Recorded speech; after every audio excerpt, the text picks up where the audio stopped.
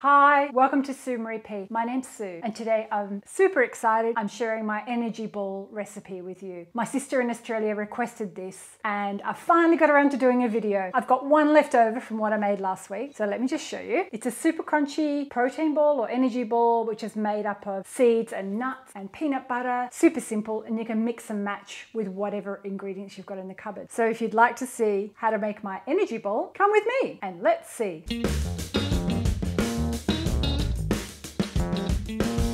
Everything. So I've measured out some coconut and I've toasted that in the oven. I just put it on maybe like 150, 160 and toasted it for 10 minutes. So we just need one large mixing bowl and a wooden spoon, and we just throw everything in and mix it together and then start rolling. It's that simple. And you don't need to bake it. Let's just put in 1 cup of oats. We've got our seeds, or 1 cup of sunflower seeds. Last time I did this, I did a whole cup of sesame seeds, but I ran out. So that's why I'm using pumpkin seeds today. But like I said, you can mix and match it. And I toasted these beforehand. And we've got our chocolate chips, dark chocolate chips. If you didn't want to add the chocolate for the children, just leave that out and maybe add a little bit more fruit. We've got the 1/2 cup of cranberries. We've got our 1/4 cup of chopped crystallized ginger. That gives it that little unexpected punch. We've got a 1/2 cup of raisins, 1 cup of currants. And as I said, you can swap that out for sultanas. We've got our cocoa powder and we've got our 2 cups of crunchy peanut butter, which helps stick it all together. And the recipe makes roughly about 30 balls, so it makes quite a lot. I made them this size last week, which seemed to be a really good size. They're also great for, like, if you do sport. My husband does cycling. I gave him some yesterday to cycle with. I'd had them in the freezer and he really liked them. I was worried that the coconut might be too crunchy, but he said they were fine. And my friend back in Canada, who I originally got the recipe from, hi Valray, she freezes them and takes them in her pocket when she goes out for a hike. So they're really versatile as a high protein snack if you want that energy boost. So we just need to measure out some honey, and just let me check my recipe because I've forgotten how much. 1/2 cup. So let's grab our 1/2 cup. So we'll just pour that in. I'm just going to mix it all with the wooden spoon, and it might look like it's not coming together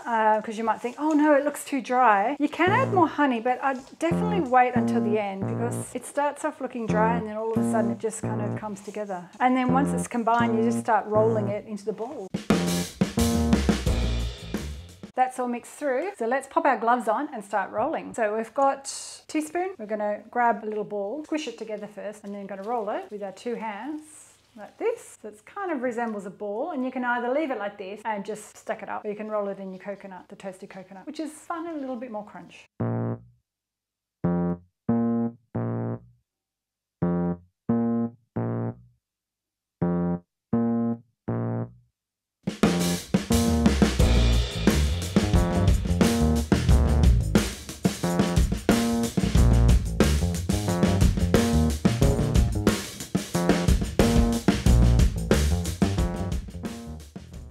So we're on the home stretch. My last ball does take a little bit of time and patience to roll the balls. What I love about this recipe in particular, not only the crunch, but that you don't need to use a food processor or have a blender. So that's it, gloves off. Okay, let's taste these. Even though they're not chilled, let's have a taste. They're still good. They're quite sticky with all the peanut butter. No, I can't talk. I do think they taste better when they've been in the refrigerator. So just chill them, maybe 1/2 an hour before you eating them. I'm going to finish the rest of this off camera with a cup of tea. So if you've liked my video today on energy balls, let me know in the comments below. And if you're new and you haven't subscribed yet, subscribe and hit the bell so you don't miss out on any of my videos. I'll see you next time. Bye. Yum.